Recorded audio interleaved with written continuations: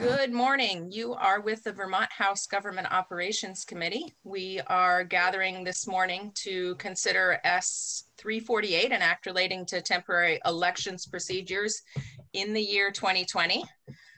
This is maybe our second lap on this issue, and so we will try to dive right into hearing thoughts from a bunch of witnesses. But before we do that, I think I will go to Betsy Ann, and Betsy Ann, ask you to take us on a jog through this relatively straightforward bill. Sounds good. Good morning, everybody. Betsy Ann Rask, Legislative Counsel, walking through with you S.348 as passed by Senate. Thanks to Andrea for posting this. There are two parts of this bill. The bill as introduced would do what you see on the first page, and as passed the Senate would do this also. The first part of this bill would amend your 2020 Acts and Resolves number 92. That was the first GovOps COVID-related bill, and specifically Section 3, which is in regard to the Secretary of State being authorized in consultation and agreement with the governor to order or permit appropriate elections procedures. And then it provided a non-exhaustive list of what those temporary elections procedures could be to address COVID. And the Senate, in the bill as introduced, struck the requirement for the Secretary of State to obtain the agreement of the governor. So that's why that language on page 1 in subsection A would strike "and agreement," maintaining the requirement for the Secretary of State to consult with the governor in ordering or permitting these temporary elections procedures. On the floor of the Senate, there was an amendment that was proposed, and that amendment had three different parts, three instances of amendment. They were all pretty much related, but the Senate considered them in separate instances of amendment, 1, 2, and 3. Just as an FYI, the first instance of amendment would have struck the requirement for the Secretary of State to consult with the governor also. That amendment failed. So you'll see consultation is still required.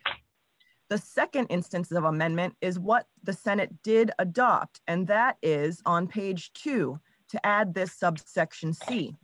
This language provides that if the Secretary of State orders or permits the mailing of 2020 general election ballots to all registered voters pursuant to that subsection A authority, the governor or the Secretary of State would need to do two things. First, inform the governor as soon as reasonably practicable following the Secretary's decision to mail out those ballots. And I understood C1 to somewhat be related to that first instance of amendment that would have struck the consultation. So in lieu of consultation, there would just be an informing of the governor. But this C1, the Senate did adopt. And in addition, as part of the second instance of amendment, there's also this language here in C2 that reads that if the Secretary orders or permits the mailing of 2020 general election ballots to all registered voters, the Secretary would be required to return those require the return of those ballots to be in the manner prescribed by 17 VSA 2543, which is in regard to the return of early voter absentee ballots, quote, as set forth in Sec 1 of this act, the provisions of which shall apply to that return. Well, there you'll see there is no Sec 1A. Sec 1A was in the third instance of amendment. So that third instance of amendment failed. The third instance of amendment would have added Sec A to amend 17 VSA 2543, which is in regard to the return of early voter absentee ballots. And in that 2543, the language provides how early voter absentee ballots needed to be returned.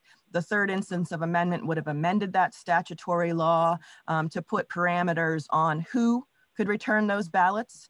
And just as an FYI, the who would be the voter himself or herself, the justices of the peace that delivered the ballot, if applicable, or an authorized family member or authorized caregiver, and then provided penalties for someone who was not authorized and returned a ballot without the voter's authorization. but that Sec 1A failed. So we are left with this language referring to a Sec 1A that isn't in there now. But with this language, at a minimum, if this language were to pass as is, and the Secretary of State does decide to order or permit the mailing of 2020 general election ballots, the Secretary of State would need to inform the governor as soon as reasonably practicable following the Secretary's decision to do so. Still effective on passage. Warren has a question. Warren, go ahead and unmute yourself. I have more a comment than a question, really, but I was glad to see that they have amended that to remove the "and agreement" language. I hope you remember that I spoke against that a while back because it just shifted the responsibility. The Secretary of State's office has always had the exclusive responsibility to set election rules. And by allowing the governor into that mix, by requiring the Secretary of State to get agreement from the governor, that just gives the governor veto power over whatever the Secretary of State was proposing to do.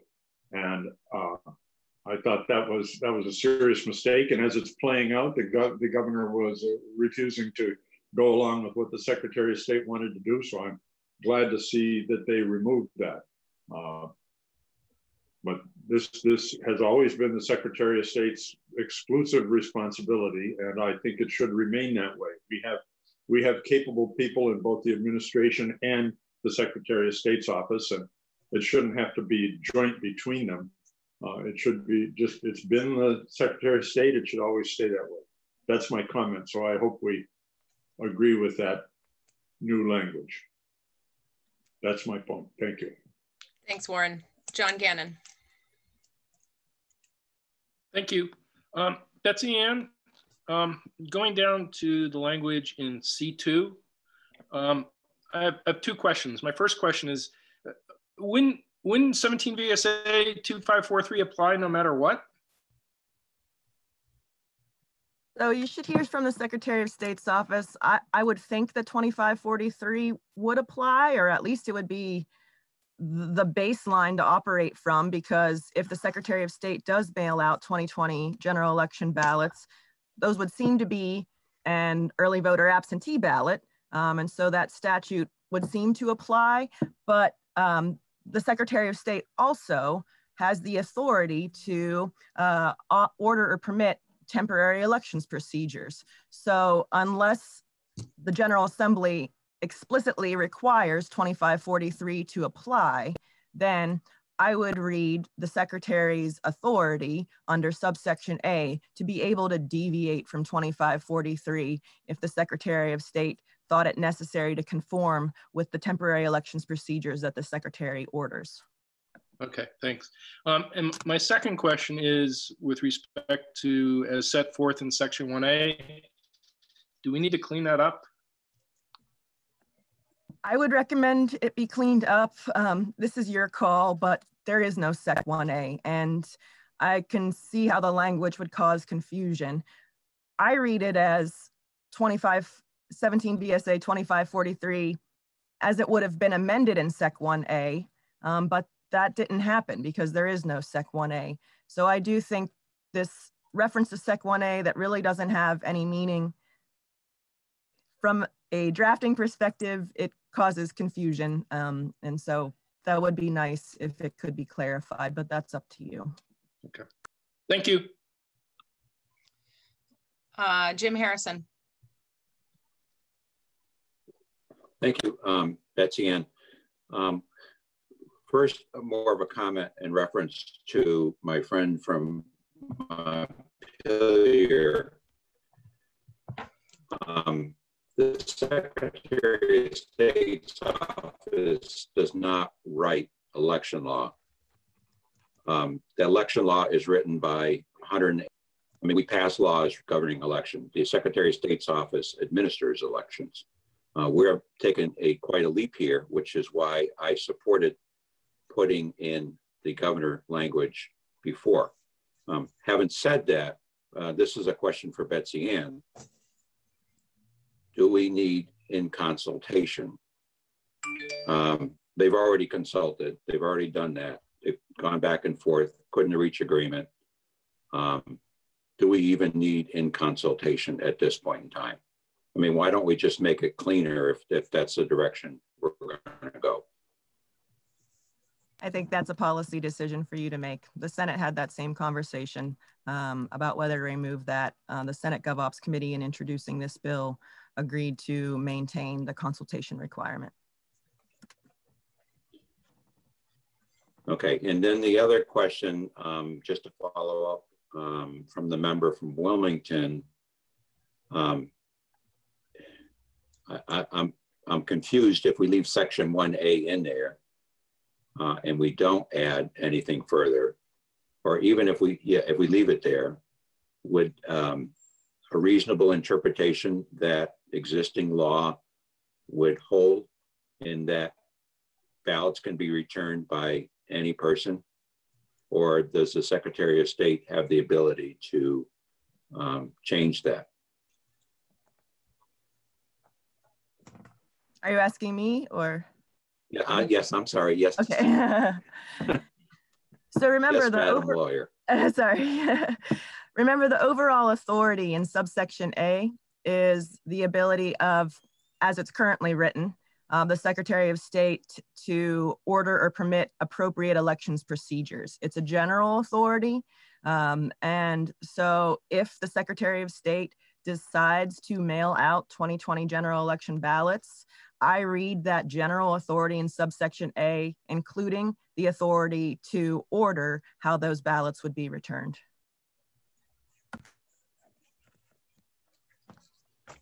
Okay. And would they have to do that by rule or regulation, or can they do it by printing a notice on the envelope? So it's the order authority. The General Assembly did not require this to be by rule. It's the Secretary of State order. It's not the same as, but I would liken it to some of the governor's executive orders in during this COVID emergency situation. It's not done by rule, but the governor has authority by laws enacted by the General Assembly to issue these orders that the governor has been making during this emergency time. And so I would liken this Secretary of State authority to that authority. It's the General Assembly saying that the Secretary of State may order these without the rulemaking process being necessary in order to address the elections due to COVID in this emergency situation.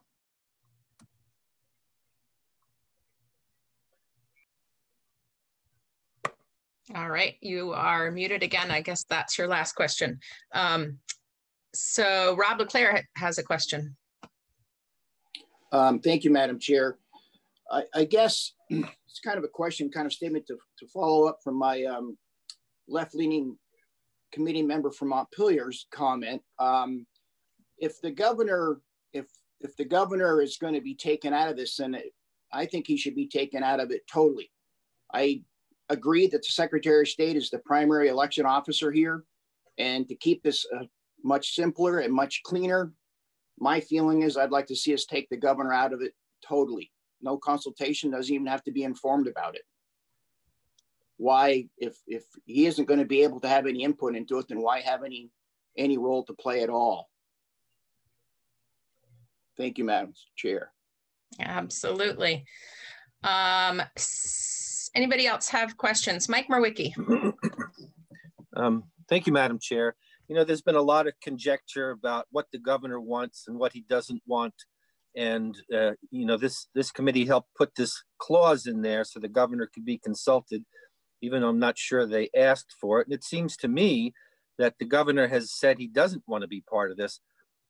I'm not sure I'm not sure of anything about this right now. And my suggestion is we call the governor to testify himself so we can hear exactly what he wants in this instance.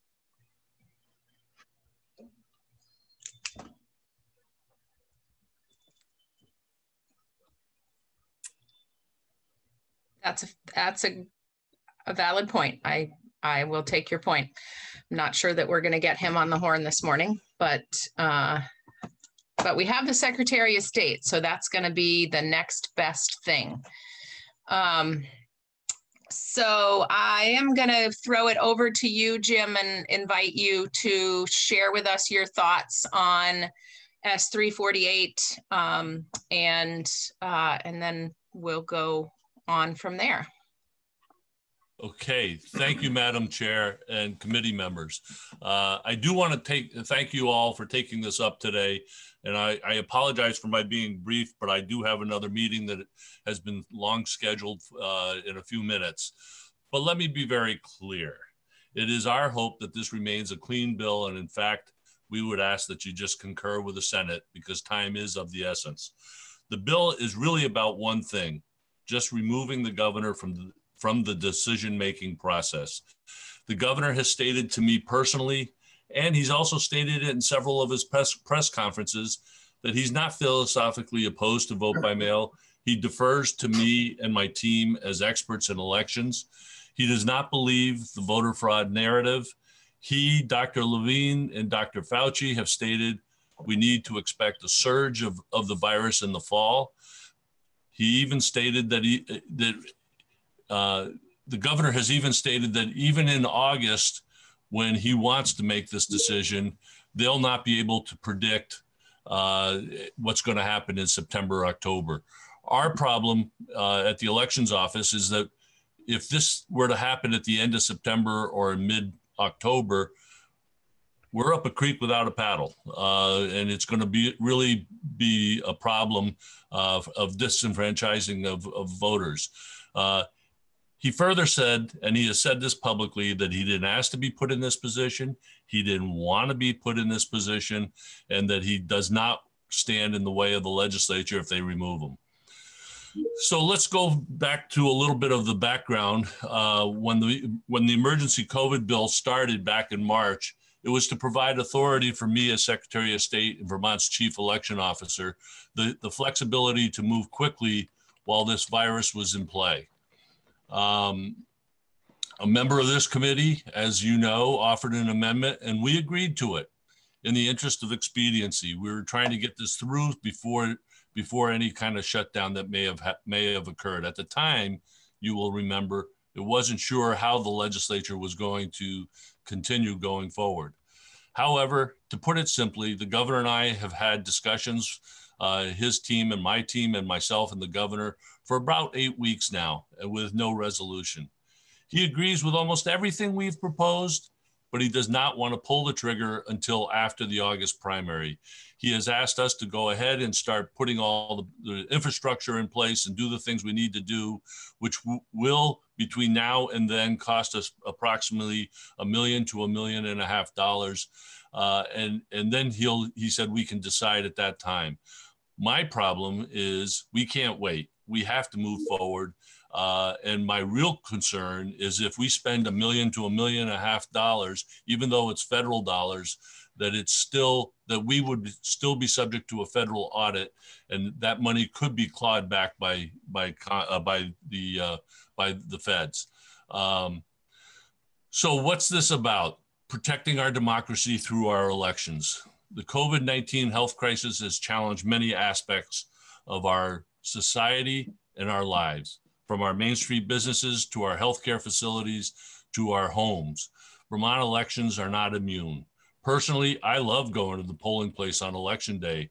Seeing friends, family members, and neighbors all doing our civic duty by voting is something that's truly special to me. And I know many of us share a great deal of pride and enjoyment in that process. As Vermont's chief election official and entrusted guardian of that process, I am responsible for making sure our fair and free elections can be conducted safely, despite the presence of a highly contagious virus disrupting our normal everyday activities. As a state and a country, we are facing a lot of uncertainty when it comes to the weeks and months ahead. The medical experts, including Dr. Fauci and Dr. Levine here in Vermont, have said there's no way to predict with certainty the status of the virus in the fall. Many are anticipating that second surge, as I said earlier, although we are unsure what the extent will be. Fair and free elections are the very foundation of our democracy. The right to vote is not only a sacred right, it is a right enshrined in both our Vermont and US constitutions, guaranteeing that right to every American citizen. So to end, I will just say that preserving our right to vote while protecting the health of every Vermont voter, town clerk, and poll worker at the polls is my #1 priority. Thank you. And I will let Chris and Will follow up with questions and about process and details as we go. So I think that's all I have to say. Secretary Kondos, Jim Harrison has his hand up. Do you have time to stick around for a question? Sure. All right, go ahead, Jim. Mr. Secretary, thank you for joining us this morning. It was also a pleasure talking to you yesterday. Can you share with us what the plan is via, assuming we give you this authority to adopt directives on election law this fall, what your directive will say about return of ballots? Right now, as you know, under existing law, basically ballots can come back by any means possible. Do you envision changing that? And if so, how will you change it? So the plan, first of all, let me be clear about what the plan is. The plan is for the primary. We are not going to make any changes to the process of the elections. The only thing we are doing in addition is to mail out a postcard, prepaid postcard to every active registered voter as to whether they want a mail-in ballot, a direct mail ballot for the primary. That's by design. It also helps us clean up our checklist even more so. And I do want to state very clearly at this point, Representative Harrison, that our voter checklist today, because there's been a lot of stuff out there, a lot of rhetoric in the press from individuals, our voter checklist today is far more accurate than it was yesterday, the day before that, and the day before that. We instituted or implemented a new voter checklist system in 2015, which was state of the art. We did a tremendous amount of cleanup of the checklist at that time, working with the town clerks. And now for 3 years, we've had the automatic voter registration where we get an upload from DMV every night, and that helps us maintain correct addresses and make changes as needed.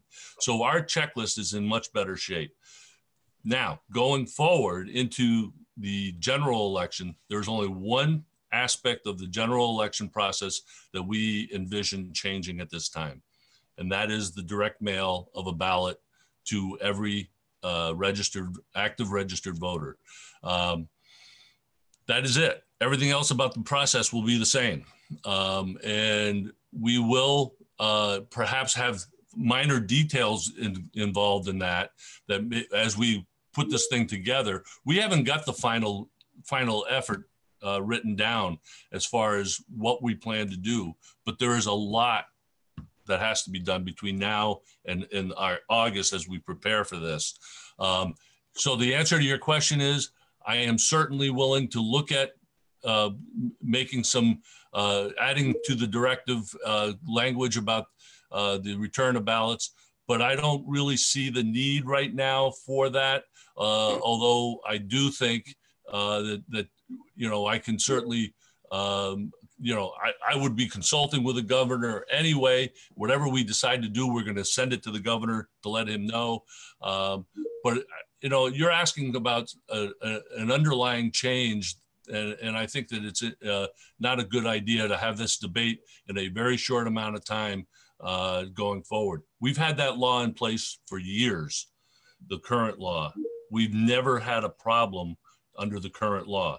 There are aspects of the law as far as influencing voters, the impersonating another voter, all these things. You sign the envelope under penalty of perjury.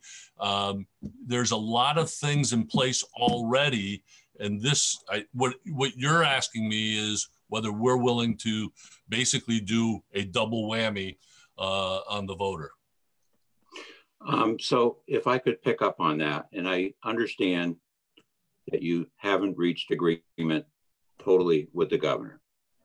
But I'm looking at a memo under your name that I assume was an outline of what the directive was going to say for the 2020 elections. And it says in here, for the primary election on August 11th and the November general election on November 3rd, all early absentee ballots must be returned to the clerk of the town or city in which the voter is registered to vote by either the voter or an immediate family member. Are you backtracking from that language that is written in this memo? Are you referring to a memo I sent to the governor? Yes. Okay, so in a sense, I'm not really backtracking, but that was an initial attempt to have a discussion with the governor about a directive. And after we sent that over to him in our office, we realized that that was too restrictive and would not allow people to be able to get their ballots back. The question here, we are planning to pay the postage, the return postage for every ballot that we send out. So we do not believe that there will be a whole lot of this to happen. We're also going to provide the towns with lock boxes so that they can have a drop box so that people can return their ballots if they want to bring it right to the town clerk's office. There will be ample opportunities for people to get those back. We do not see this as an issue. However, we will probably issue some kind of restrictive language, but it won't be overly restrictive. There are many cases out there, Representative Harrison. We had a situation where someone whose neighbor is an elderly person and stays home, they are not a caregiver. They do not provide care. All they do is they look in on their neighbor once in a while, and they assist in taking the ballot back to the town clerk. Once the voter has filled out their ballot, put it in that envelope, sealed that envelope, signed that envelope, there's not really a problem going forward.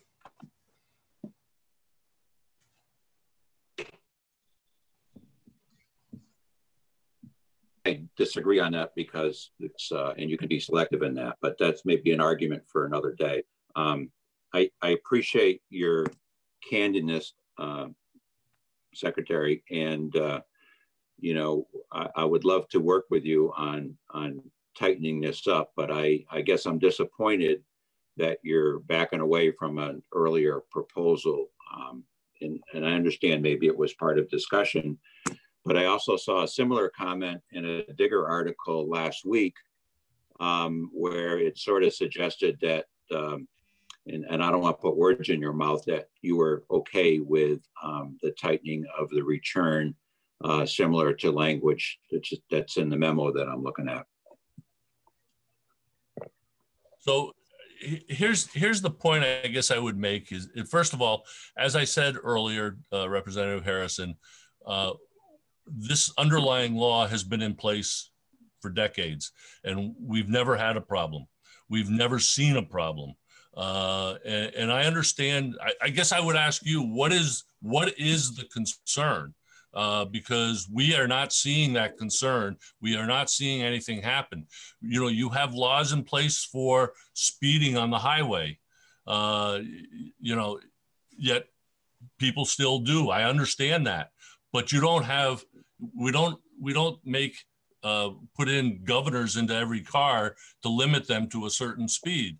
So I guess I'm not really understanding exactly what you're getting at, because we've never seen a problem. Are you suggesting that there will be a problem this year? God, I hope not. And I'm not suggesting there will necessarily be a problem. However, we are making a fundamental shift in the way we conduct elections if we go to all mail balloting. And I think it's reasonable for this one time to have some bumper guards on who can return ballots.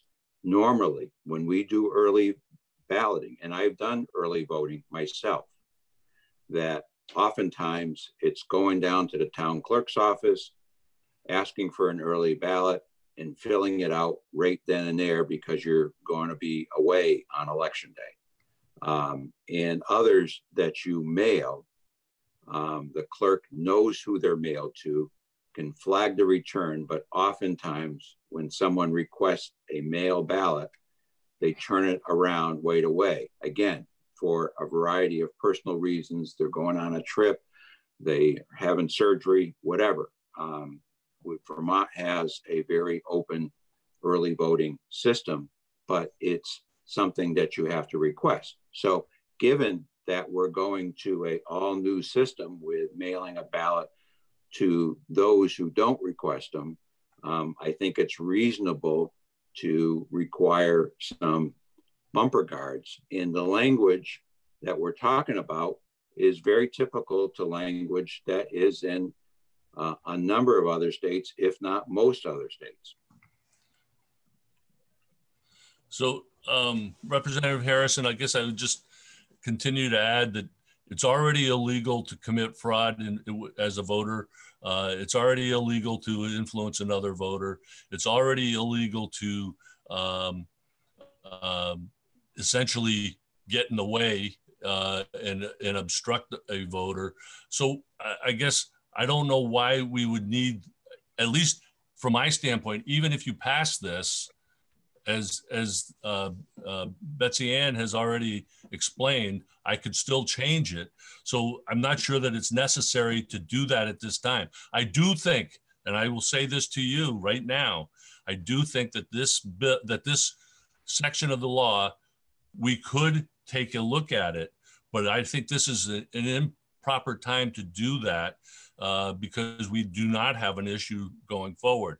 Now, having said that, I noticed that one of the town clerks is on this call, and I think Carol Dawes is there. So perhaps she can explain a little bit more about the return of ballots and the concerns, and maybe alleviate some of your concerns, since she comes from one of the larger cities in the state. So. But in any case, I just think that it's not necessary to do at this time. And I do want to correct one thing you said. You said all mail balloting, all mail voting. This is not necessary. We're not going to a universal system that requires you to mail it back. We are going to a system where we will mail the ballot out to every active registered voter, but the voter has the option of mailing it back, has the option of walking it into their town clerk's office, has the option of walking into the polling location with their ballot, or if they haven't voted on that ballot that was mailed to them, they can walk into the polling place and vote at the polling place. The only aspect of the voting process for November that we're proposing, the only aspect is that we will mail the ballot directly to every voter. And it's in a secure way. We will know, we have identifying marks on the envelope, the certificate envelope coming back. We will know you sign that envelope under penalty of perjury. And I just think that we're arguing about something that's not necessary. Yeah, no, I appreciate that, Mr. Secretary. However, harvesting of ballots, even though they're sealed, signed, and there's nothing wrong with the ballot themselves, open up to potential issues with harvesting. We all know people in our neighborhoods that are not going to vote for us regardless. So if I were so inclined, and I'm certainly not, I've never returned someone else's ballot. I would not offer to pick up ballots from from my neighbors that I know are not going to vote for me. So you can end up making phone calls to your supporters the night before the election one step further by actually trying to collect ballots. So I'm interested in putting something in place in this unique instance where everyone's going to get a ballot at home. And I didn't mean to apply that it's all mail voting. It's all mail ballots sending out. So I understand the difference. I'm interested in preventing any type of harvesting of ballots that might work to your favor. And I don't mean there's an interest group that's interested in certain candidates, but on others. Thank you. Rob LeClaire and then Mike Murwicki. Thank you, Madam Chair. Good morning, Mr. Secretary of State. How are you? As you know, we had an election in Barre Town very recently.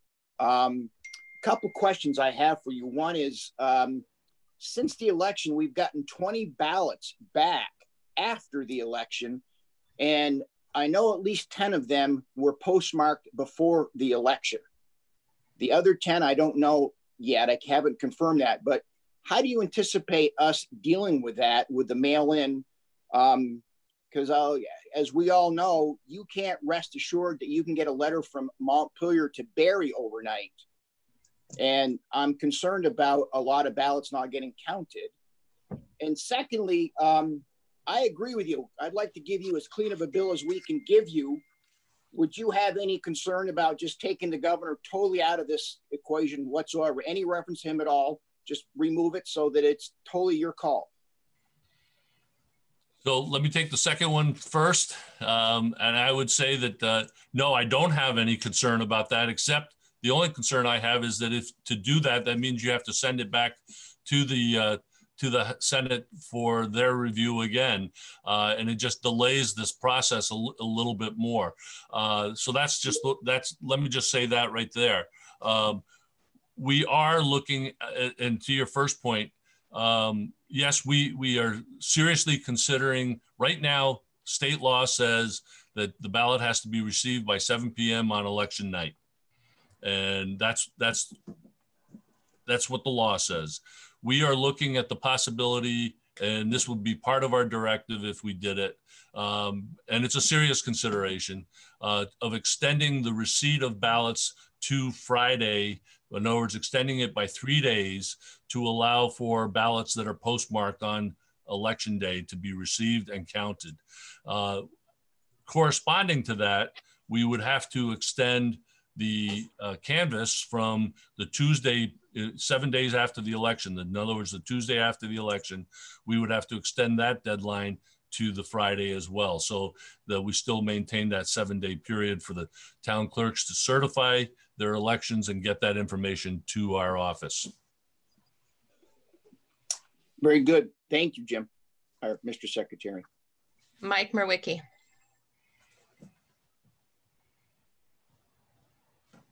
Can you hear me? Yes. Secretary, I'm not here to question you, and I'm here. So if anyone else has questions for you, they should probably go ahead.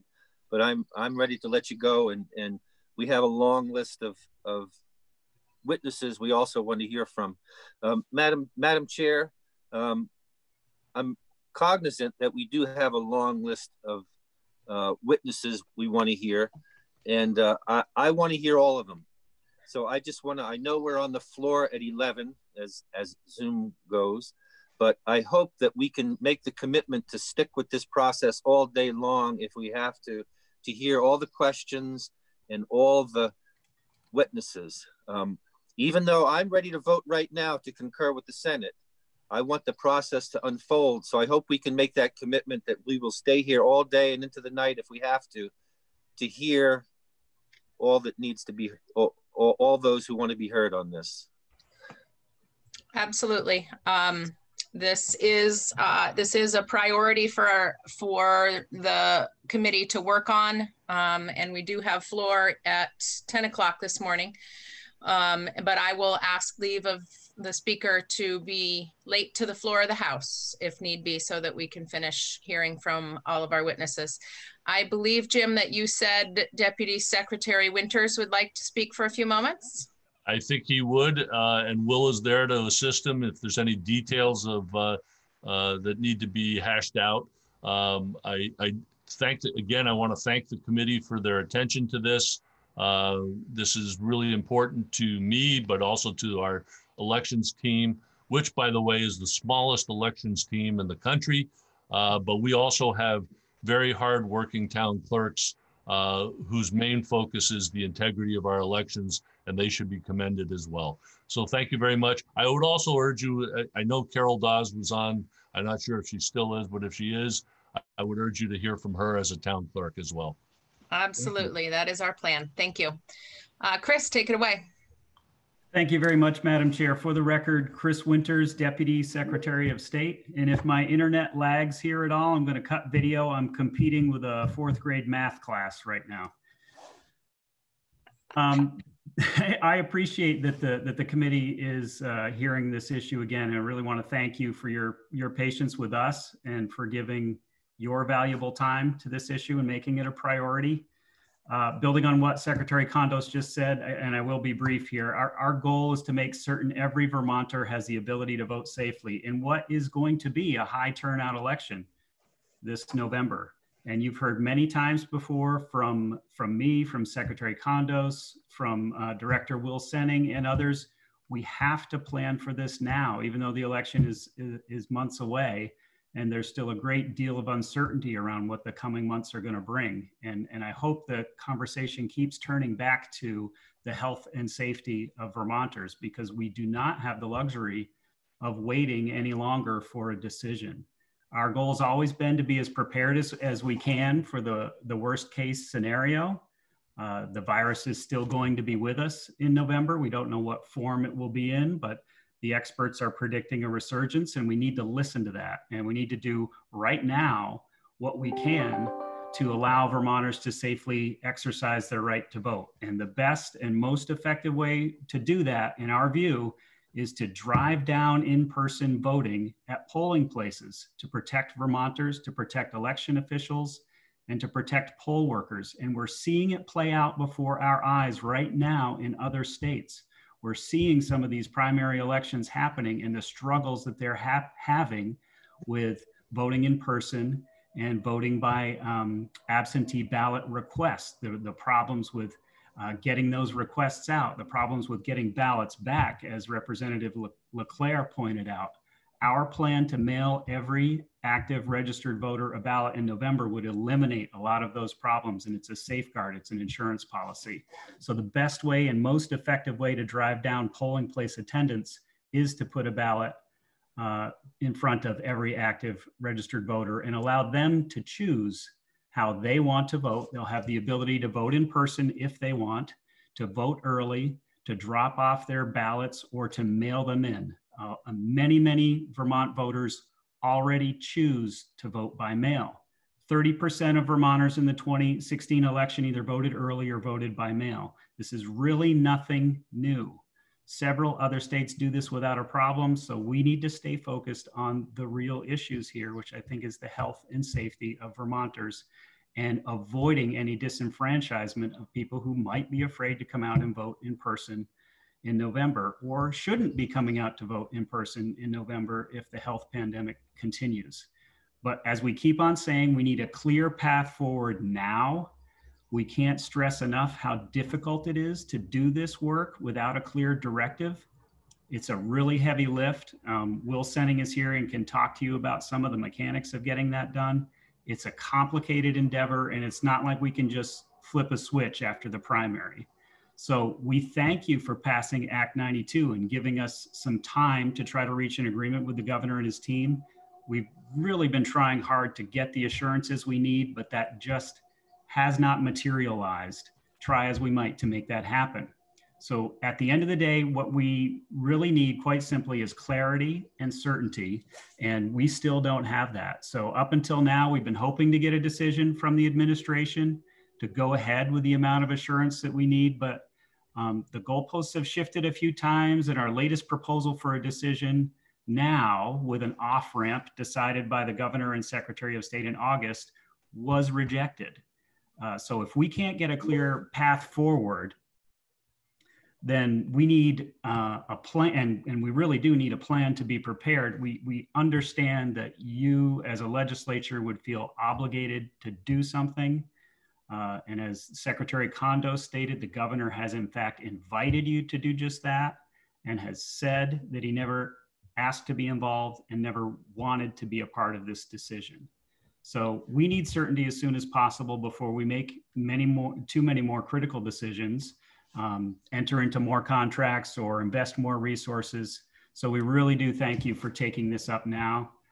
Will Senning is here and would be glad to answer your questions about the mechanics and what he's been able to put in place already and why acting right now is so important. He's been working nonstop on this to do what he can without a decision to get us ready for every eventuality we may face in the fall. So I'll stop there. I really appreciate the time with the committee, and I'm looking forward to your questions and the testimony of the other folks that you have here today. Thank you. Thank you, Chris. Rob LeClaire has a question, and I guess I just want to suggest that since we've been around this issue a few times, let's try not to ask questions that we've already asked and had answered for us, because we do have several other witnesses who I think can also inform this conversation in a new way. So Rob, go ahead. Okay, thank you, Madam Chair. I'll try to make it brief here. Good morning, Mr. Deputy Secretary of State. I just want to clarify, did I hear you say that you're planning to have the ability to vote in person in the November election as an option as well? Absolutely. And that's something that I think has been getting missed in some of these conversations. This is not a mandatory vote by mail. There will still and always has been a plan to have in-person voting available for, especially for the people who don't, for which voting by mail might not be an option for them. So doesn't that seem to make it even more confusing? It seems to me it should be one or the other, because if you're going to send out ballots to everybody, then why should they have to come in and vote in person, especially if we're concerned about this COVID resurgence? Isn't it going to make it more confusing for the town clerks that somebody theoretically could vote twice? Because you're going to get one home by mail, and then you still would have the option to go in and vote in person, wouldn't you? Your vote is only checked off once on the checklist by the town clerk. So if you were to vote by mail and then show up at your polling place, you'd already be checked off. Okay. We think there would actually be a certain amount of disenfranchisement and probably some lawsuits if we didn't at least make voting in person possible. We are, right. if there's a resurgence in the fall, we are going to be pushing like crazy for people to vote by mail and not come into the polling place to keep those numbers down, to keep our voters and our election workers, our poll workers safe. But you know, there will be some people who really are going to refuse to vote by mail. Maybe they want to vote in person. But our goal is to drive down those numbers at the polling places as much as possible. And the best way to do that is to put a ballot on everybody's kitchen table. Well, I have one more quick question. Maybe it's a comment, but can you give me an example where the governor, you're saying how he's holding the process up, and yes, he hasn't agreed to the overall plan, but has he objected or somehow interfered with you putting the process in place as far as ordering the materials and the supplies and things that you need to and entering in contracts with the vendors?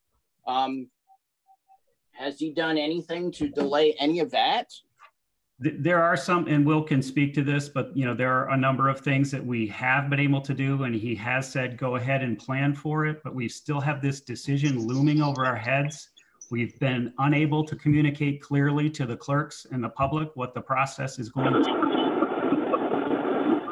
Contracts, and as a vendor, I might be a little bit spooked if there's still a decision to come that might pull the rug out from under us. So we're doing everything that we can. But having that uncertainty hanging over our heads, and we just don't see the point of not making the decision now, because the science and the data are not going to tell us anything different in August than it's telling us right now. So we need to put this insurance policy in place right now, regardless of, there's no point to us to wait another couple of months. So having that uncertainty hang over our heads has really just been, we feel like we're a bit hamstrung and we're a bit spinning our wheels, but Will can tell you what things we have been able to do. But we really need to make a decision and be able to move ahead with certainty and with a clear path now. Very good. Thank you, Madam Chair. Thank you, Deputy Secretary of State.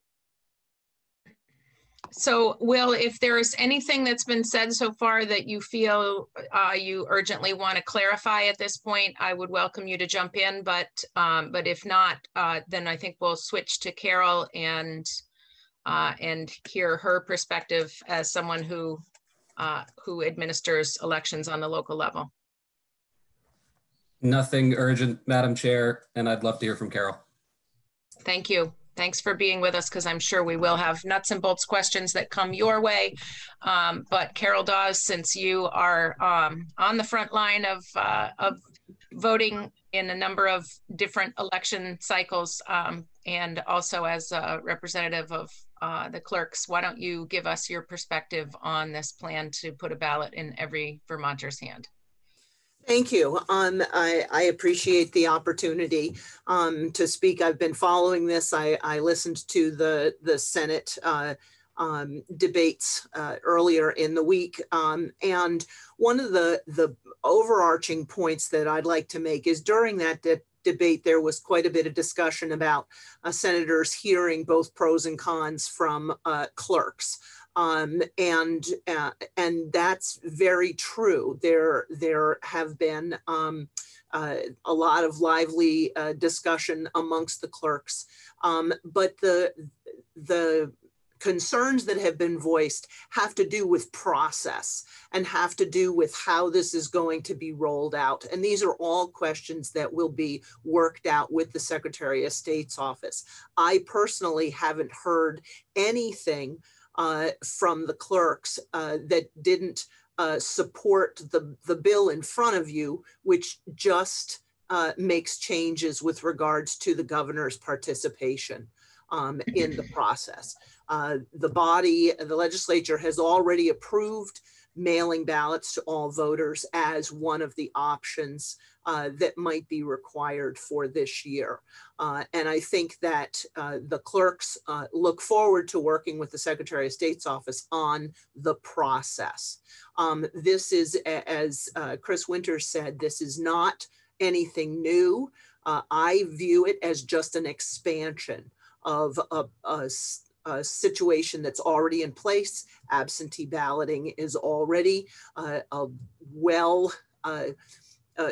well-functioning process available to voters.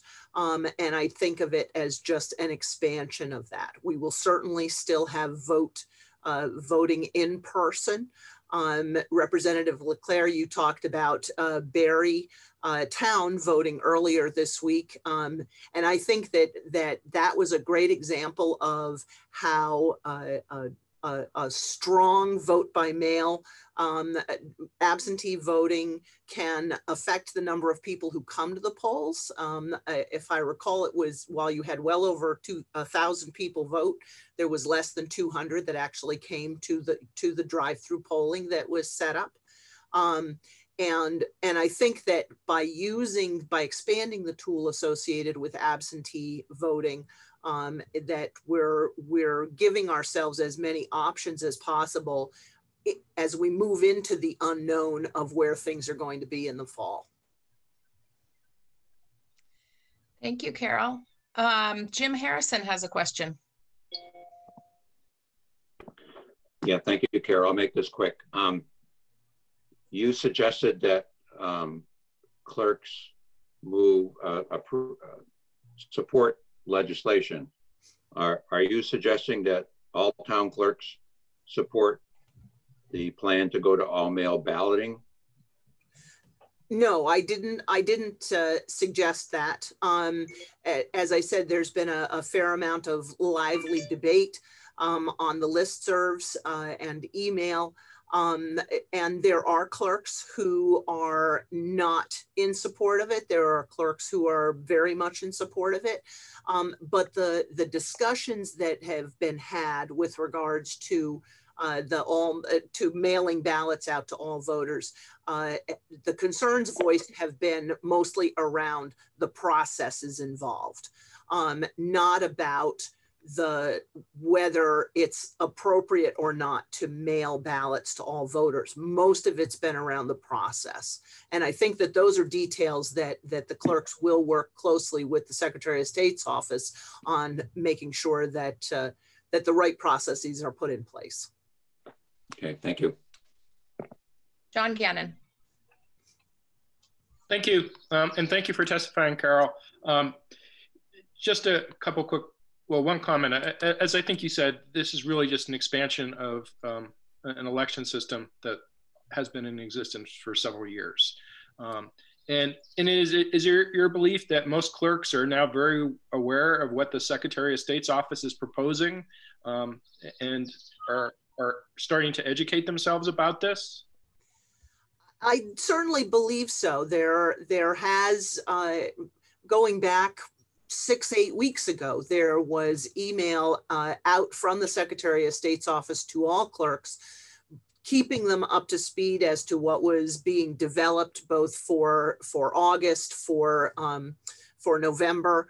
And there has been some increased outreach, both from the Municipal Clerk and Treasurers Association and from the Secretary of State's office to clerks over the last 10 days or so, which has provided even more information. So I think there's been quite a bit of outreach to clerks. And I know they're also reading articles in the newspaper and reading Digger, and that has led to the discussion. So I think there's been a lot of engagement with regards to clerks, and they certainly have the information available to them and are already working on problem solving for in-person voting and different aspects of it like that. So we're all geared towards the 2 elections still to come this year.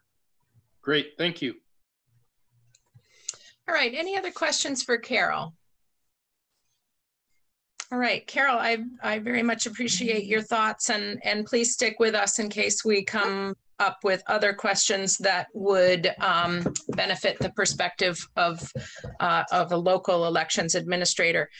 We have a couple of different organizations with us today who would like to weigh in. And so I'm going to go first to Greg Marshallden of AARP. And I would love it if you would share AARP's perspective on mailing ballots. Thank you, Madam Chair, members of the committee, and I'll be brief as well. But AARP Vermont supports this legislation because the state does need to take action to assure that all registered voters can cast ballots safely this summer and fall. Here in Vermont, voters over the age of 50 made up 63% of all voters in 2018 and 59% nationally. So people over 65 show up the polls far more often than any other age group. Would also note that many of our poll workers, many of the volunteers across the state are also retirees and over 65 as well. However, it is the same age demographic that is far more vulnerable to COVID-19 than younger ones. And we know that COVID-19 is killing older people around this country at a much faster rate than it is other age cohorts. Our elders know this, and they are rightfully reluctant to go anywhere where there might be large groups or close quarters. We need to protect Vermonters' votes, and election officials and volunteers who staff polling locations, many of whom, again, are retirees. We also know that we are running out of time here to implement alternative means to for people to be able to cast a vote, such as voting from home. And older Vermonters should not have to risk A, their lives, or B, their health to exercise this very important right. AARP Vermont supports this committee and this legislation and encourages the state to take these steps to send absentee ballots to all registered voters in Vermont. This would be especially, again, helpful for many of the older folks in the state, but also specifically folks in long-term care facilities, folks in rehab centers, and folks that are quarantined due to the virus. And again, we're not sure what that will look like in the fall, but by all predictions, we're pretty sure it will come roaring back. Thank you, and I appreciate the opportunity to share AARP's perspective. Thank you, Greg. Any questions from committee members? Great. Okay, so I would like to ask Kate Lapp next to please share her thoughts with us. Yeah, thank you for the opportunity to join you this morning. For the record, my name is Kate Lapp, and I'm the Government Reform Associate at VPIRG, the Vermont Public Interest Research Group. And I'm here this morning to encourage you to pass S.348 as approved by the Vermont Senate. By now, I'm sure you've seen our petition calling for 3 things. First, mailing every voter a ballot. Second, keeping safe in-person voting options available. And third, expanding voter education and outreach. To date, this petition has been signed by over 2,500 Vermonters and 14 organizations. VPIRG supports S.348 for the following 10 reasons. First, safety. The American Public Health Association and the Vermont Public Health Association recommend voting by mail as a way to limit crowding at polling locations and reduce the risk of exposing voters and election workers to COVID-19. Second, convenience. COVID-19 and the governor's stay home, stay safe order are nothing if not an enormous inconvenience. Sending every registered voter their ballot is a small inconvenience the state should provide to people who are struggling. Third, flexibility. We simply don't know what the pandemic will look like in the fall, and S.348 gives election officials and voters the options they want and need in November. Fourth, participation. Even in this moment of crisis, Vermont can still help more registered voters participate in our democracy, and S.348 might increase turnout in this year's election. For example, we've already talked a little bit about the Essex Westford School District vote. It held one of the first large-scale vote-by-mail elections in Vermont earlier this week. Participation in that vote climbed from 934 last year to 4,968 this year. That's an increase of over 500%. That level of democratic engagement is something to celebrate. Fifth, this is tested. Millions of people already vote by mail in America and thousands in Vermont. The states of Washington, Oregon, Utah, Hawaii, and Colorado all have universal vote-by-mail programs. Elections officials from both parties in those states attest to the wisdom and security of these programs and recommend other states follow their lead. Sixth, predictability. Passing S.348 this month will allow election officials in the state and local levels time to educate voters about their new options. In that way, everyone can know what to expect when it comes to voting in November. 7, this is common sense. The governor has amended rules and regulations to allow for the home delivery of beer, wine, and cocktails. If we can deliver these highly regulated substances, we should be able to safely deliver paper ballots. 8, vote by mail is recommended. The nonpartisan elections experts in the Secretary of State's office and with the Vermont Municipal Clerks and Treasurers Association have recommended we do this transition to a vote by mail system.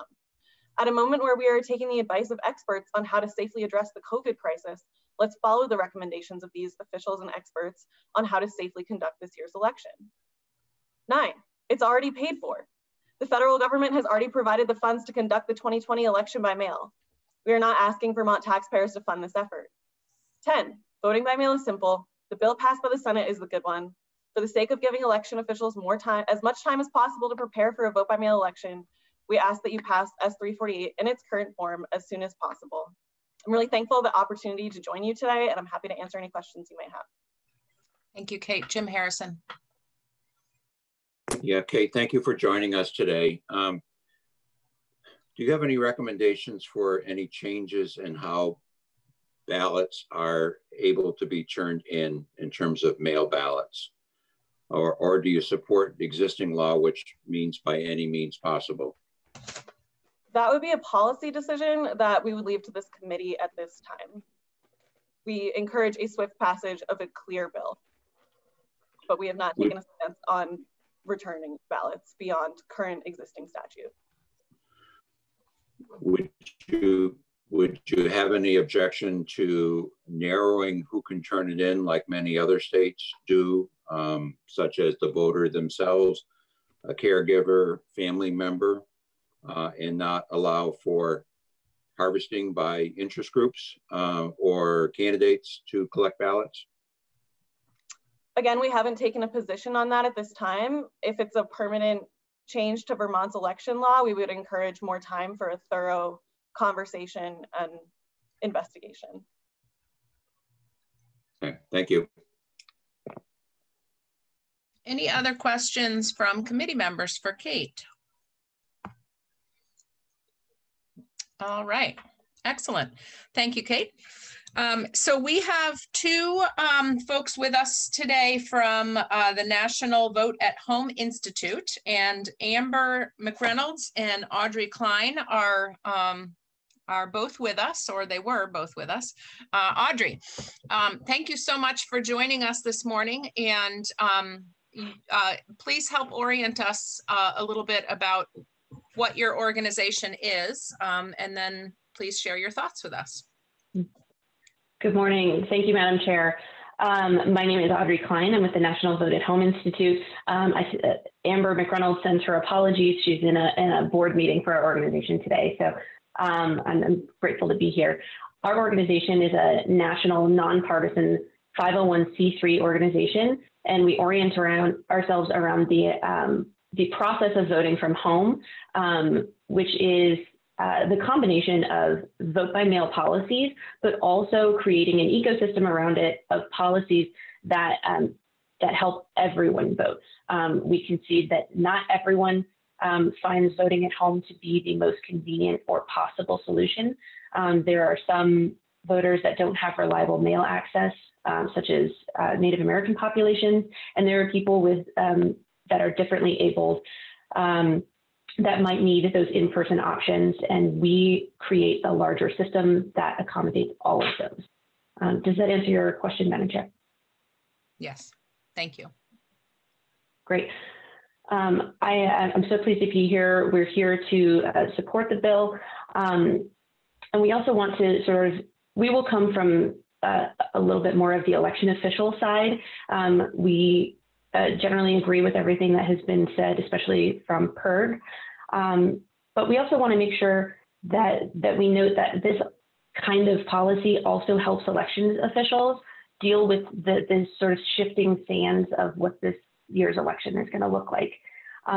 Not only do we support the bill because it's necessary for public health, but it's prudent, it can be cost effective, and really sort of smooth out the way that the election is going to go this year.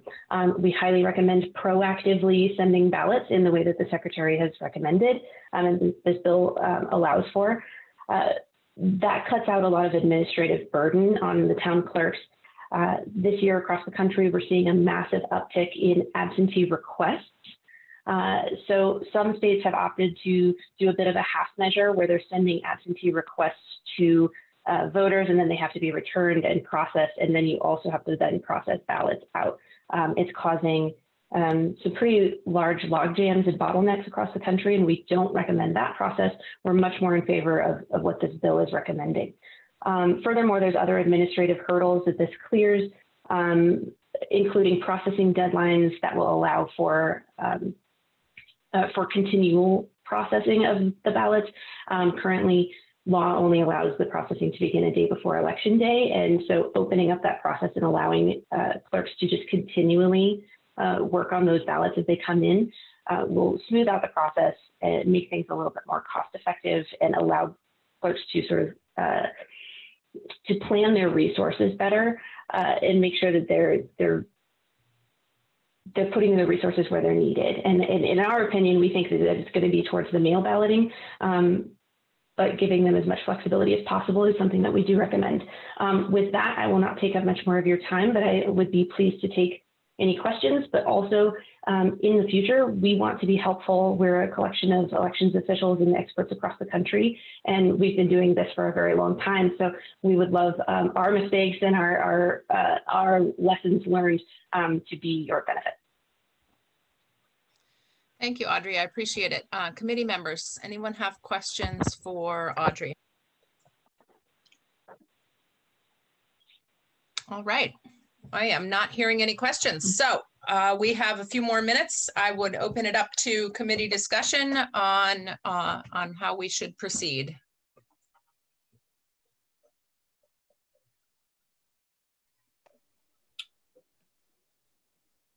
Go ahead, Mike. I'm trying. We got you.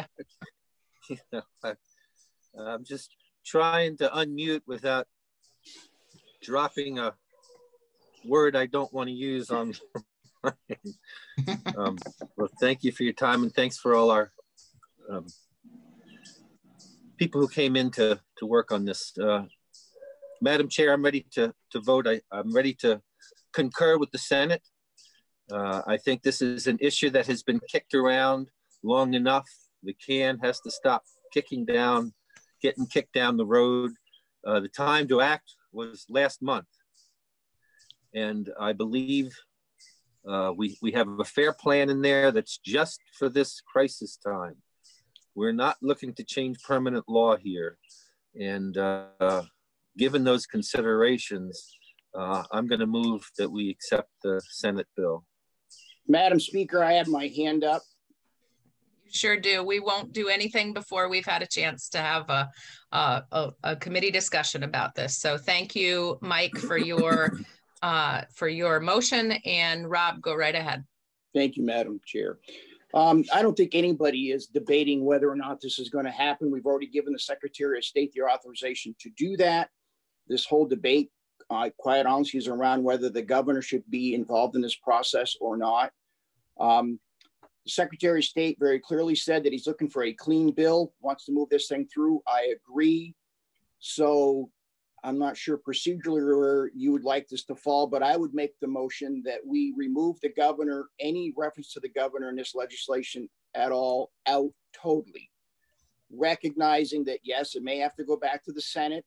There's nothing that says that we have to accept what they did or didn't do. There's nothing in this legislation as it's currently reads that prohibits the Secretary of State or any of his staff from going ahead and pursuing this.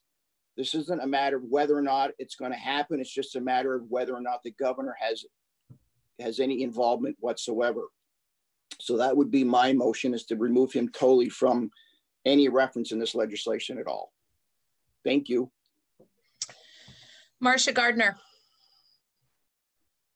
Either at the end of April or the beginning of May, we heard from the Secretary of State's office that time was of the essence, that we needed to move forward with a clear path for them. And as much as I would like to clean up the language in this bill, I think we need to move ahead with it quickly and just pass it as is. Thank you. Other thoughts from committee members?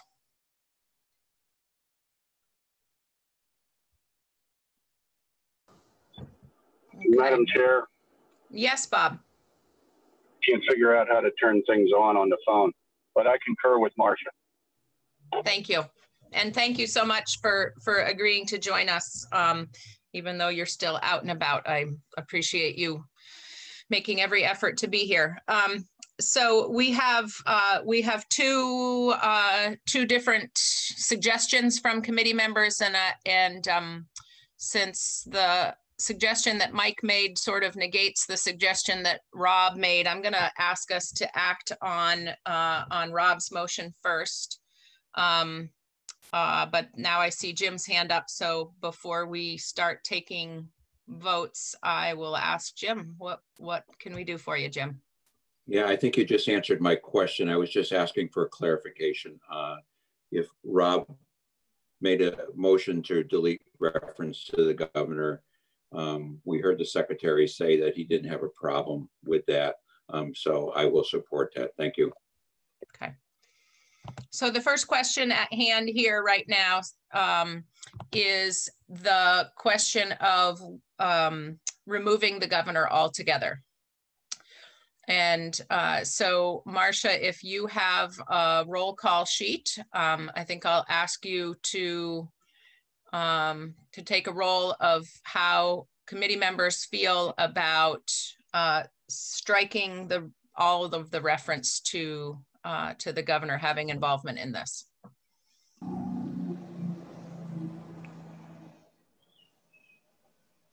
And go ahead when you're ready. Can I ask a question before we begin? Absolutely. Based on this. This is probably for Betsy Ann. Betsy Ann, are you still on the call? Yeah. Okay. So we can come back at a later date and clean up this bill and amend it as proposed by the representative from Berrytown. Is that correct?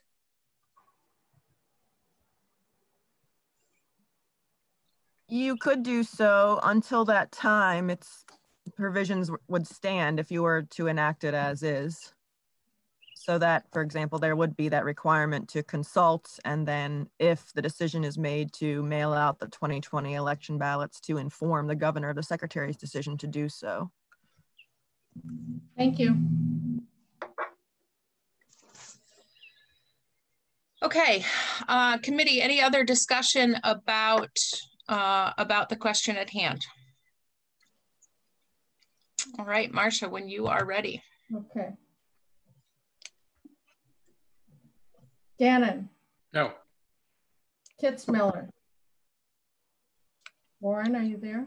I think Warren is doing his tutoring right now. Okay.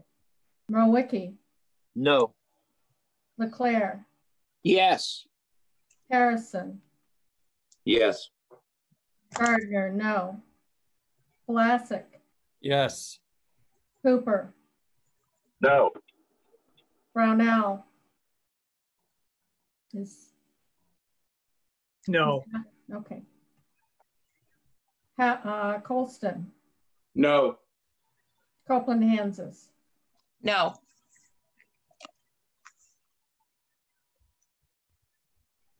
So we have 7-3-1.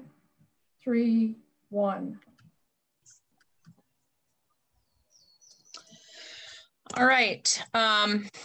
The motion before us at this point is, oh, Jim Harrison, you have a question?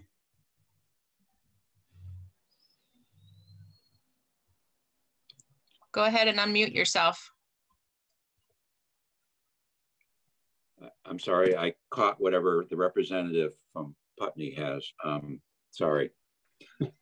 I was going to offer an amendment to add some bumper guards similar to what is in other states. But given the way that that simple amendment before me went, I'm going to not offer it. Unfortunately, I was looking for a path forward to make this bipartisan. And I think we're going down the path of all mail sending out of ballots, like the lack of restrictions that we have today. And I was looking for a path forward. And it seemed to me this morning that the secretary backtracked a little bit on some provisions that he had proposed to the governor earlier. And I'm disappointed in that. So I will be voting no on this bill. And I sincerely had hoped that we could have ended up in a bipartisan. Elections are too important for one party to decide the rules. And I feel very unfortunate for that. I had suggested to you, Madam Chair, that maybe we get a different perspective from another town clerk other than the city clerk in Barrie that supports all mail balloting. Everyone is entitled to their opinion. And that didn't happen either. So I'm very disappointed. I will be voting no on the motion to concur with the Senate. I did not come here to rubber stamp what the Senate does. I'm sorry. So I would just remind the committee that the question before us right now is whether the Secretary of State can move forward with agreement with the governor or on his own as the elections administrator. And the question of whether to allow the Secretary of State to decide to mail ballots to every voter was made several weeks ago. We've already given the Secretary of State that ability to do that. So the only question before us right now is if we remove the governor from the process as he has asked us to do.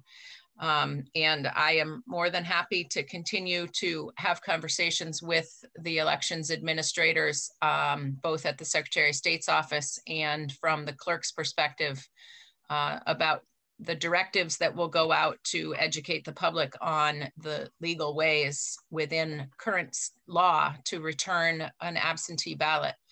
But at this moment, I think we've come to the point where we need to give assurance to the Secretary of State's office to move forward. So any other committee discussion?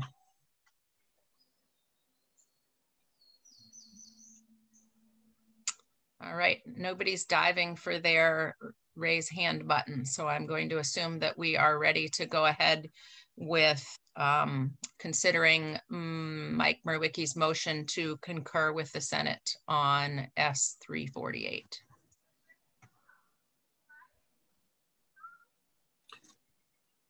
Are you waiting for a second? Nope. I'm giving Marcia a moment to fill out the form correctly so that she's able to keep very good track of the votes we're taking. I believe I am ready, Madam Chair. All right, take it away. Gannon. Yes. And Warren is still absent. Murwicki. Yes. LeClaire. Yes. No. Harrison.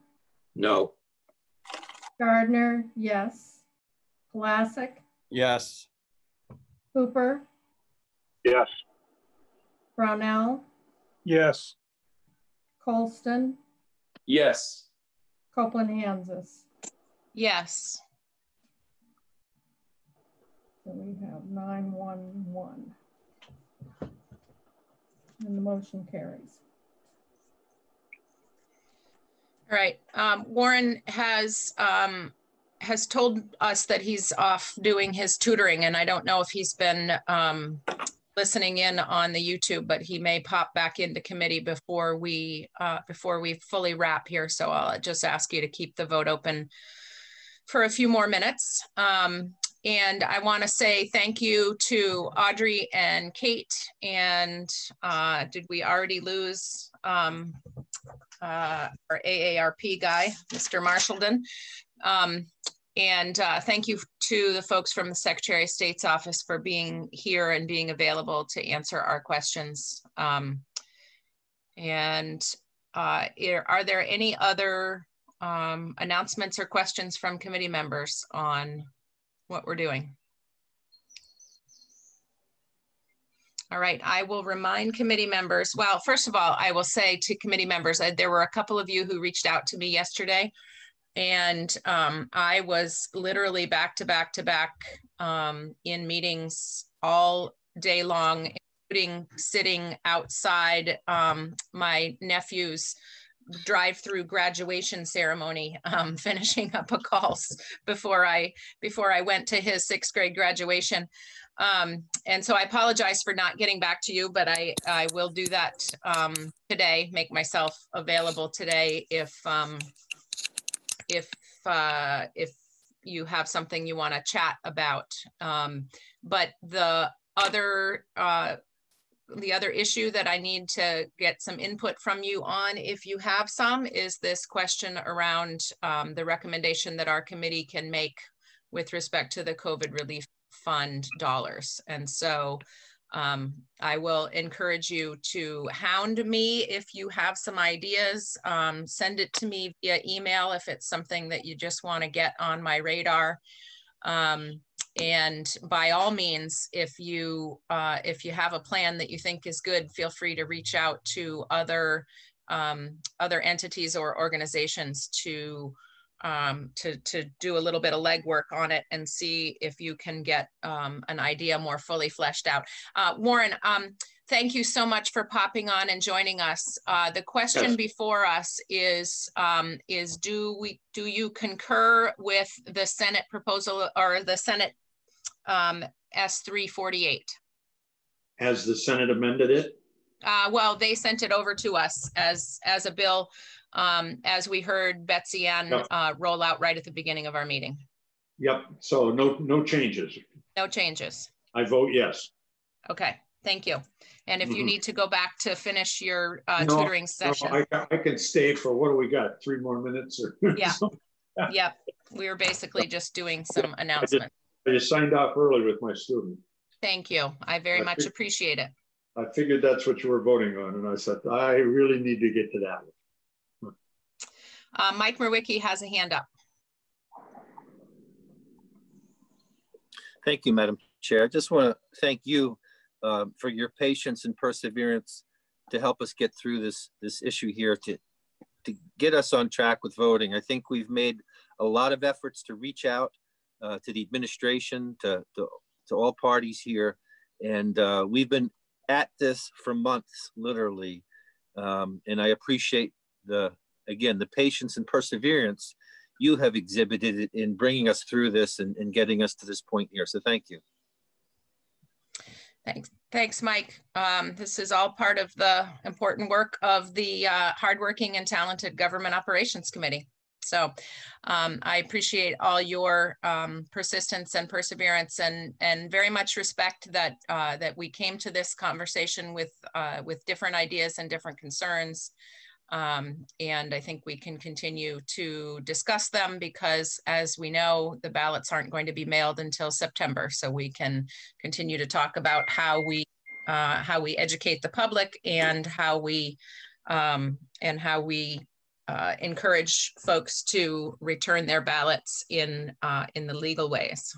Warren is raising a hand. Hi, Warren. You got to unmute yourself, though. I wanted to ask what the vote was on that question. The final vote with I'm you a little was sorry about that. The final vote with your vote was 10-1. Thank you. All right, so COVID Relief Fund suggestions, please feel free to reach out, and otherwise we should probably jump over to the floor at this point. Any other questions? All right, nobody's diving at the screen. Thank you so much for being with us this morning. Thank you, Carol and Will and Chris, and tell Jim thank you. And Andrea, appreciate the help as always. See you all over on the floor.